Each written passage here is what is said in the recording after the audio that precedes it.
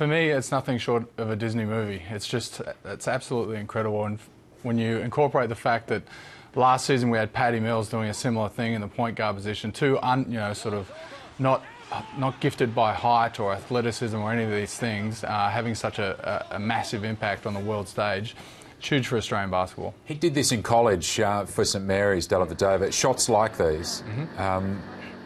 Tell us about the jump between college, particularly the college system he was in, and the NBA, and why you call it a Disney movie. Well, it's just the jump is just ginormous, basically. I mean, he was playing mid-major college, which is sort of middle of the pack, not the Dukes and Kansases of the college system. So for him to first of all, to make it to the NBA from a college like that is an incredible feat, but then to be putting on a performance like this and sort of capturing the world, it's just phenomenal. And his shot, I mean, this is the sort of stuff that the American media particularly is just amazed by. Yeah. People who are watching that, who follow football codes in this country, probably will look and go, well, okay, well, if the ball's on the ground, you would dive for it. That's it. Tell us about the cultural differences there. And I think that's why the Americans are really falling in love. I mean, the Wall Street Journal put out an article the other week saying that every NBA basketball team needs an Australian because of this style of play. You know, they're just not used to it. They get paid that much money. They're not used to risking their bodies to injuries by jumping on the floor like that. Whereas out here, it's part and parcel of the game. Any coach out here will tell you that they want all their players to be first guy on the floor, and that's what Delly's grown up doing. LeBron James has been the headline act, of course. It's easy to focus on the Aussie because why not? And he's doing stuff that no one has done from Australia. But LeBron James, tell me, is he the best basketballer ever? Is he about to go past Michael Jordan with this feat in the NBA Finals? Well, look, he's still got a little ways to go. Jordan has the 6 rings. I think LeBron's only got the 3 currently. So getting this one would set him along that path to be able to sort of catch MJ. The performance he's putting in this series so far over these 3 games is in my opinion, the best performance in a finals. In a finals setting the NBA has ever seen. So if he can keep this going and come away with a title here, I think he'll really set himself along that path to catch MJ. And to people who don't watch the NBA religiously, he started the year with 4 different players.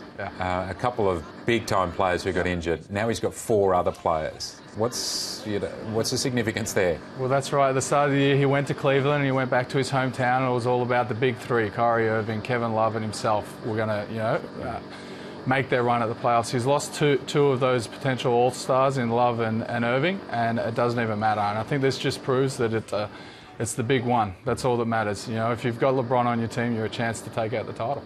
I just want to play you a short piece from Dellavedova's press conference. He first gives a report on his medical condition after he's released from hospital, and then some guy asks him an interesting question. Let's take a listen. I was there for a little bit, but mainly just to rest up and recover. We'll all take it pretty easy today just to, get our treatment, and we've watched tape and things like that. So, I'll be ready to go tomorrow. Lowell Cone, Santa Rosa Press Democrat. Matthew, are you an annoying player? Am I an annoying player? Yeah. Well, I've never played against myself, so... Would you find yourself annoying? Yeah, I think I would. He handles the media very well as well. He's quite dry. But Tommy, you run probably Australia's most favourite basketball website, Downtown. Yeah.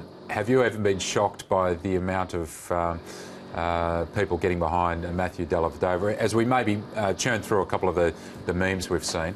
Tell us about this phenomenon online as well. Yeah, look, I'm not so much shocked because of, like I said before, it truly is a Disney story when you factor in everything he's had to overcome. He's an undrafted player who, he got himself into an NBA camp. The coach fell in love with him. He was there to be a backup. He's worked himself into now starting in the NBA Finals, and not only starting in the NBA Finals, but he's the second biggest factor in these NBA Finals behind LeBron James. The work he's done on Steph Curry, slowing, this season's MVP, slowing him down and forcing him into, I think, averaging 6 turnovers a game during these playoffs. It's just phenomenal. So I'm not so surprised that everyone's jumped on board. And just one final question.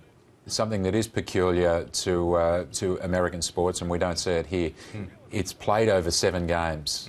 Has the young Aussie got it in his body? Is his body going to hold up to the amount of work that he's now doing that he wasn't previously doing? Well, look, the trip to the Cleveland Hospital after game 3 would possibly suggest that maybe not, but I really hope so, because I think he's got the right mindset to get through it, and he was cramping up during that game 3, and he managed to play through. So if anyone can do it, Della can.